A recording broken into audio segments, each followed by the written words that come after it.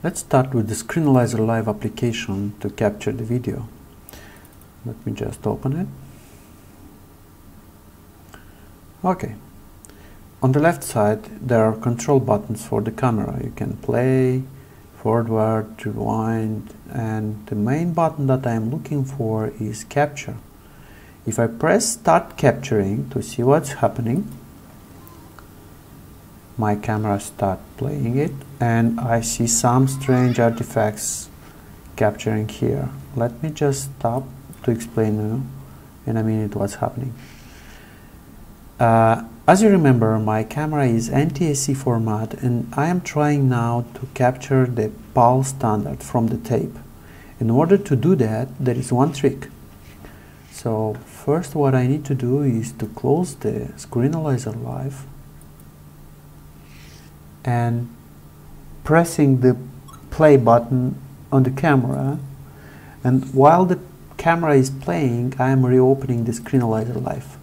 In this case the driver detects that I am playing the PAL video, and you see on the left side it's already properly recognized, and I now ready to capture it without any issues.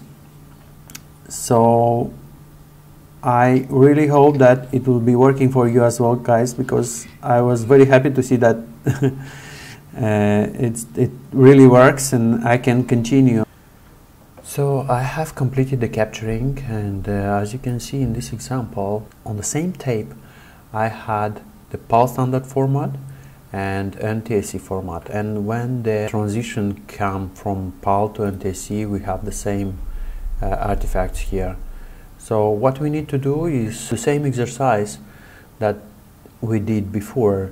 We just close and reopen the Screenalizer Live and we can continue to capture in the NTSC format. The capturing process has been completed, and I noticed that Screenalizer Live separated files for each scene. This is very useful when you are using video editing software to make some customized transitions between the scenes, but in my case I am using it for home video library, so I am going to join all together. To do that you have to go to Screenalizer Live, just control and click for the video that you want to join, or Control A to join them all, and go to Edit from the menu and press Join. Please remember that you have to do it separately for NTSC format and PAL format to avoid any aspect ratio issues. After you press Join from the menu, you'll see that the scenes has been marked as Join,